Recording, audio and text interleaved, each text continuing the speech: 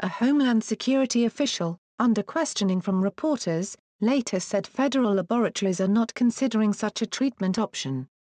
President Donald Trump suggested the possibility of an injection of disinfectant into a person infected with the coronavirus as a deterrent to the virus during his daily briefing Thursday. Trump made the remark after Bill Bryan, who leads the Department of Homeland Security's Science and Technology Division, gave a presentation on research his team has conducted that shows that the virus doesn't live as long in warmer and more humid temperatures. Bryan said, "The virus dies quickest in sunlight," leaving Trump to wonder whether you could bring the light inside the body. "So supposing we hit the body with a tremendous, whether it's ultraviolet or just a very powerful light, and I think you said that hasn't been checked because of the testing," Trump said, speaking to Bryan during the briefing.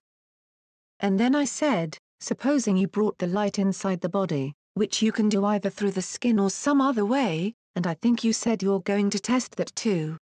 He added, "I see the disinfectant that knocks it out in a minute, 1 minute. And is there a way we can do something like that by injection inside or almost a cleaning?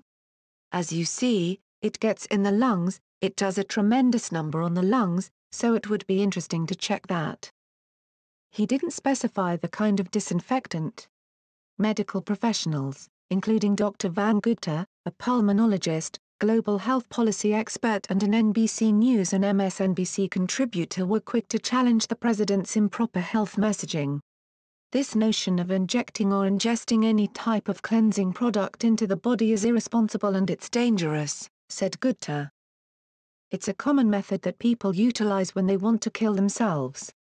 The president has repeatedly touted unproven treatments during the daily briefings on COVID-19, the disease associated with the coronavirus. For instance, he has touted hydroxychloroquine as a potential game changer, but health officials have strongly cautioned against it. An Arizona man died in late March after having ingested chloroquine phosphate, believing it would protect him from becoming infected with the coronavirus. The man's wife told NBC News that she had watched televised briefings during which Trump talked about the potential benefits of chloroquine. Dr. Rick Bright, a top official at the Department of Health and Human Services, says he was ousted from his job this week for pushing back on demands that he sign off on chloroquine treatments. Bryan, under questioning from reporters, said later that federal laboratories aren't considering such a treatment option. He added that heat and humidity alone wouldn't kill the virus if people don't continue to practice social distancing. Asked later to clarify, Bryan said that isn't the kind of work he does in his lab, before Trump jumped in and added, "Maybe it works. Maybe it doesn't work."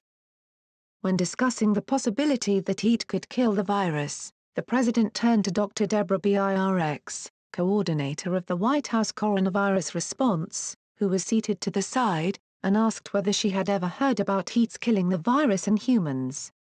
She said she hadn't heard of it as a treatment, but added that having a fever is what the body does to kill a virus.